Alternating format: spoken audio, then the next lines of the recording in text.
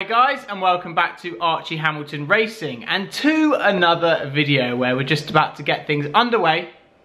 I'm here in London, but I'm going to be departing shortly, and in today's video we're going to be talking a lot about my journey on YouTube, where I sort of came from and to where I am now, and the cars which I have owned, because if you're early viewers of the channel, some of you might not be, I've got the chance to own amazing cars over the years. If it's from my A45 AMG, which was the first car that I owned, to now, which is the GC3 RS, and cars in between as well, including a Lamborghini Huracan, including BMW M2, Audi R8, Corvette. There are lots in there, and today I just wanted to basically put together a video talking about the numbers and how we've made it possible in terms of finance, because it's a bit of a tricky subject, finance. A lot of people think, well, you can't afford them, don't go and buy them, but I actually uploaded this video yesterday but removed it because I didn't quite feel there was a disclaimer at the start of the video before talking about finance. And I want all of you guys,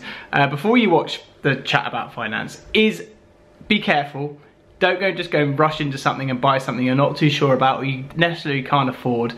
This is not an ad, it's more just I want to share and talk about how we made it possible for me. To talk about it, get Tim from Magnitude in, and basically just yeah, the ways that we've done it, and the getting out of the cars as well is another thing, and exit penalties and how much I could have cost myself in exit penalties.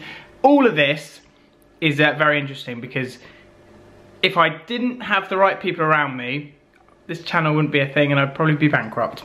The cars I've jumped in and out of, because Lamborghinis and this and that, they're expensive cars to jump into. For that, we're going to head to Mayfair Prestige, and then we're going to jump in and talk all things how I've sort of made my supercar garage possible over the years. So we are now upstairs here at Mayfair Prestige. It's been a while actually since I've been here. Good to see they're doing lots of bits, lots of cars are sort of moving and things like that, so it's actually good to catch up with them. But what I will do is I'll show you just a little tour of what is here.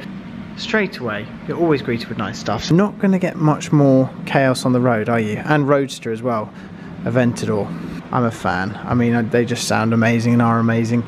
And 200, I think it's just over 200 grand. This is actually here last time I was here, the AMG. Really nice, silver with sort of the silvery wheels as well. Ferrari F12.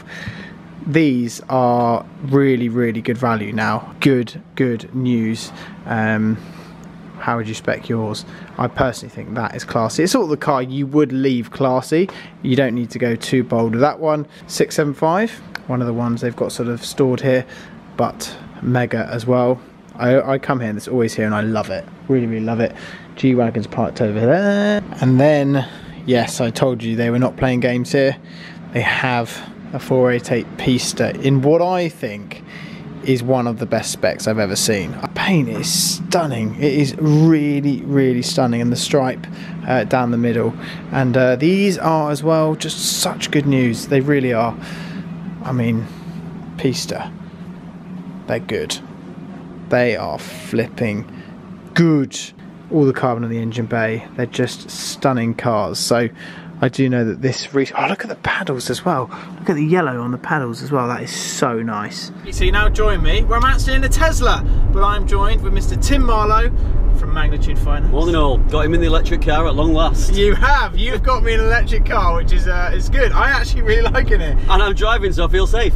Yeah, there you go. He doesn't want a racing driver in his hand. So today, I wanted to get Tim along because I get so many questions on YouTube and on Instagram. How do you afford your cars? There's been a bit of an outrage recently in terms of the SVR. He's jumped out after 2 months. And 2 months, can you believe it? That was at least the 12 months you promised me. Exactly. It's one of those things. Everyone wants to drive nice cars. In my industry, yeah, that's one of the things which goes with it. You want to drive nice cars, and Tim, one of the big things is the pitfalls and understanding about the financing cars. That yes, you can get the cheapest rate, yes, you can get the cheapest payment, but it's understanding the whole package. That's because if we had got you the cheapest rate and the cheapest payment in your SVR, you wouldn't be getting out after 2 months. But we had that conversation. I actually wouldn't have got out of it after 2 months, would I? Absolutely not. No, absolutely not. Not without you haven't put your hand in your pocket. And as I said, when we did that deal, we talked about it, and you're going to keep it 12 months, but we still took the view that you're probably going to change early. So we put you into a regulated product, which gives you that complete flexibility. Where it's slightly more expensive than a non-regulated product, but it allows you to come out of it whenever you want to do, as you have proven. After 8 weeks. The thing is, I think there's a big thing with finance, and people are a little bit scared, or some people might actually not realise that they can jump into one of their dream cars a lot easier than they think. Because I think with finance, people see a car and they see, oh, it's £150,000, for example, let's say the GT3 RS, and they think, I don't have 150 grand in the bank. Not many people write checks out for that, which I'm quite pleased about, because it means I can finance cars and I'm doing what I'm doing. Yeah. But yeah, typical something like that, 150 grand, we'd be looking at ideally 10%, but 10 grand deposit to get you into that, and then it's all about payments. So we need to balance the payments of the keyword, buzzword at the moment is about affordability. And we need to make sure that customers are getting into cars that they can afford. A lot of the time, buying something like that, if you've not got a house and you're still living at home, you've not got many savings, and you're trying to skint yourself to buy that car, it's too rich for you, and we'll have to be honest with you on that. So we expect people to be able to show that they can afford it with a good solid income. Sometimes we need bank statements just to show that you've got the regular money coming in, because it's not just about the car. What about the insurance? What about the maintenance? What about just putting petrol in it? It all adds up. You could easily get yourself tied up in the wrong car. You can. Well, let's look at your, again, we'll talk about the SVR because it's the most current one. Was it a pain having to come and sign up on trade premises when really people just like to get documents emailed? I went, no, actually, you've got to come and meet me at our London office to get you signed up, because then that gives you a regulated document, because it has to be signed on trade premises over a certain value. So yeah, we did that on day one. And if I didn't do that? If you didn't do that, we would have emailed the documents to you, and it would have had to be a non-regulated deal. I'm not saying completely anti non-reg, but let's look at the overall structure and what the customer wants. So you just obviously saw a nice deposit and then your monthly payments as well. What you say to customers, send us a link of the car that you're interested in, give us an idea of what your deposit is, what you're wanting to achieve out of it, and we'll come back with a number of options. We can give you a regulated, we can give you a non-regulated, we can give you a personal contract purchase that's got a guaranteed balloon. Yeah. We have access to all the funders, and it's our job to advise you, the customer, on the best thing, not only now, getting you into the car, but also what's your journey going to be. Are you going to come out of it after 2 months? Hopefully not, but over 12-18 months typical profile. Most of our customers average is around about the 26 months, believe it or not. Really? Well, I'm not in that much. Yeah, you're dragging that average down. All of my cars that I've owned, if it's from the Corvette, if it's from all of my cars have been done through Magnitude. Crikey, that was a while ago, wasn't it? Corvette was like 3 years ago. Yeah. The Audi R8, I sold the Corvette, and then I jumped in the Audi R8, then I jumped into the Lamborghini Huracan. I've had 2 SVRs through Magnitude, BMW M2, and then the latest SVR. Certain thing that's just potentially up for sale at the moment? GT3 RS. Yep. Yeah, how could I forget? So, yeah, for example, let's say the Corvette, something like that is a penalty, bang, done. They all add up. You never get them back, because it just adds up onto the agreement. You settle it, and really you're losing any equity or deposit you put into the car, because it goes to the penalty. I reckon we're probably somewhere in between £50,000 to £70,000 of penalties that you probably saved over those agreements. I mean, it's pretty mental. It's a lot of money. Yeah. It is a hell of a lot of money, and if we actually think that is money which could be your deposit, which goes to the next car, because that, you know, that's just the way it carries on going. One thing I want to quickly ask you about, because I'm sure some people will want to know, interest only. Yes. Is it something you don't do? No, we have access to interest only. There's not many products that we don't do. So we do most things. Interest only works great. If someone has a big deposit and they want to keep their monthly payments low, we can look at interest only. But the key there is making sure that the final value, the balloon value as it's called, is still sensible in the market. Because last thing you want to do is put £50,000 into an agreement, just pay the interest over 2 years, and then find at the end of the 2 years you've still got to put more money in to come out of it. So it's maintaining that balance overall. But the key thing that customers like is it's a very, very low monthly payment if you can do interest only, but we do need a decent deposit up front to do it. And that's the thing. So an interest only works is cool, your monthly payments payments are lower. Yep. But your deposit is higher. It is, and we can still do regulated or non-regulated. Again, we have access to everything, so yeah, we will look at the term and the product and make sure it fits the customer's requirements. And the car ultimately has to be on the right car. If you've got a car that's going to depreciate really quick, you probably don't want to do interest only on it, because you're going to have to put so much money in up front, it's not worth it. Something, let's say up to 100,000, you'd probably just do a regulated deal, 10% in. Nice monthly payment. Balloon at the end, and then the balloon's sensible, what the market predicts where it's going to be. But 9 times out of 10, people aren't there at the balloon, are they? They're not, no. No, we're doing more and more short-term deals now, because customers think, well, you know, I want to be able to get out of this car.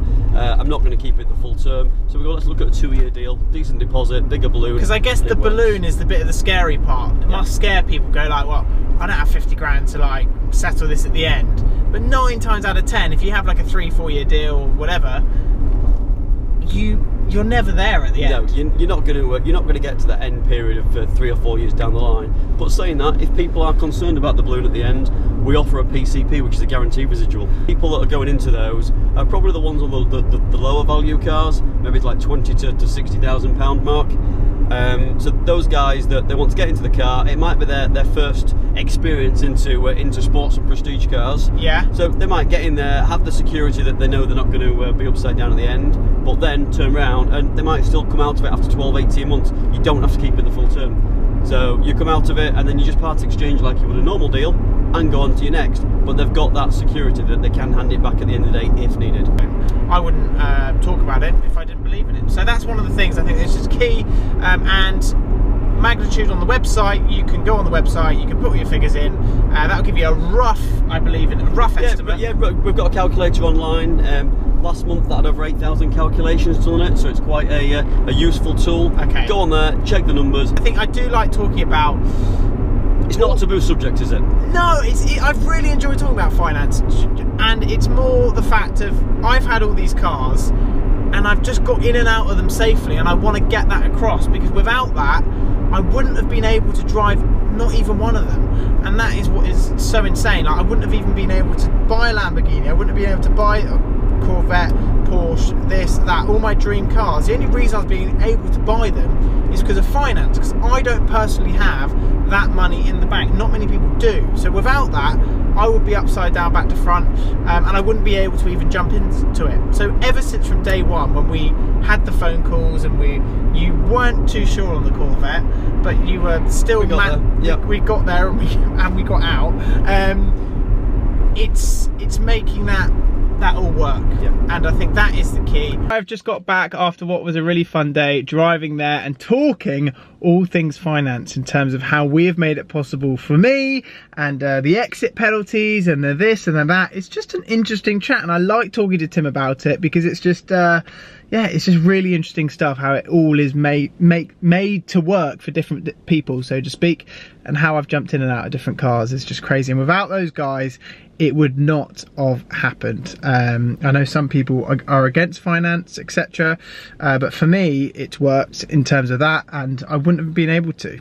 And I've been a lucky boy as well, getting out of cars, especially with Lamborghinis and stuff. It just is very, very expensive. So I'm aware, very, very lucky. So I hope you enjoyed that chat. And yeah, if you are looking to buy a car, just make sure you purchase the right one, and be careful, obviously, as well. I don't want anyone to. That's what I felt yesterday when I uploaded the videos. I don't want anyone to suddenly just go and buy a car they're not sure about. So yeah, I hope that makes sense as well. In terms of myself, my garage is going to be changing within. It's about 2 weeks away. Something's not far away, and there's something else which is a surprise edition. I'm not just going to go make a video milking it, but there is another car which is coming as well. So I've got 2 new cars arriving within 8 weeks ish, which is crazy. Like that is all happening a lot quicker than we think. So 2 cars arriving shortly. Try and see if you can guess in the comments what's coming first and what's coming second, including the racing. I'm flipping racing this season. I want to win the first race as well. Anyway, guys, I hope you enjoyed this video. Check out Magnitude down below. Don't forget to subscribe if you haven't already. I'll see you all very soon.